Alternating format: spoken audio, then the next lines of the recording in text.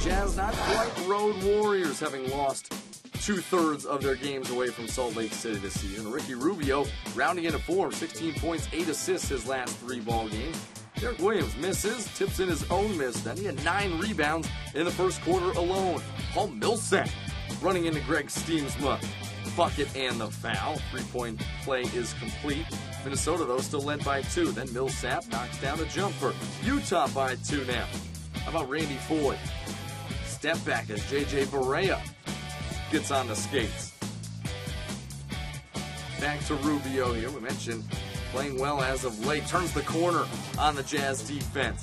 Finished 1 rebound shy of a triple-double. 18 points, 9 rebounds, 10 assists.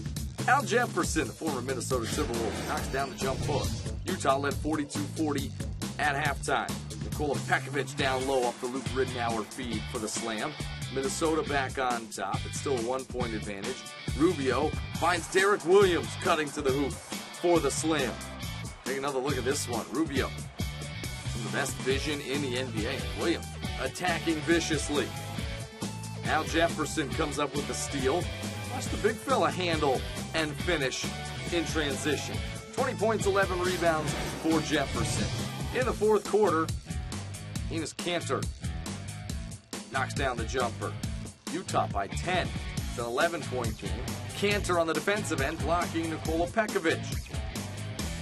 Then Utah in transition. Earl Watson up top to Alec Burks. Jazz outscore the Wolves 54-30 in the paint in this one. Williams now missing the 3. Ball gets batted around. Rubio finds Williams getting back at the basket. 24 points, a season high for Williams. Also had a career high 16 rebounds. 9-0 run for the Wolves, capped off by Pekovic's lay-in. 19 points, 13 rebounds for him. 4-point game. Rubio trying to make it 2, but Burks comes up with the block. Randy Foye would seal it with some free throws down the stretch. 97-93, the Jazz take it. Wolves now just 4-17 since Kevin Love broke his hand for the second time.